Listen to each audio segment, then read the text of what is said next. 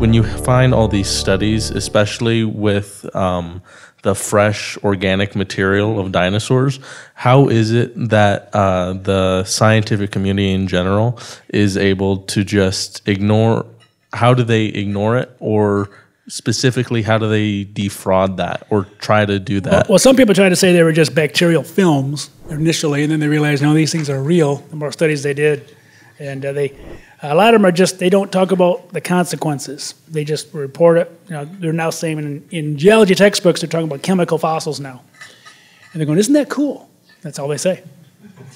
They don't, Mary Schweitzer gave a talk in Dallas a couple years ago, and she talked about them, how they found them in T-Rex Sioux even, but it hasn't been published. They found them in every, Cretaceous dinosaur she's ever looked at. But she never addressed how they can survive. She just said they're everything.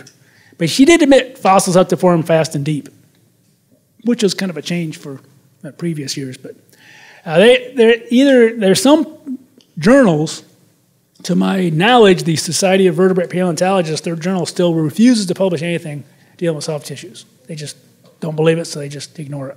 Wow. And publish it. So there's a lot of people that they just don't talk about, they say, we don't understand how these things were preserved for that long, but we know they were. That's kind of usually the standard thing. They don't understand how, but they know they were because they know these are 66 million years old or whatever. So they just won't consider the other option.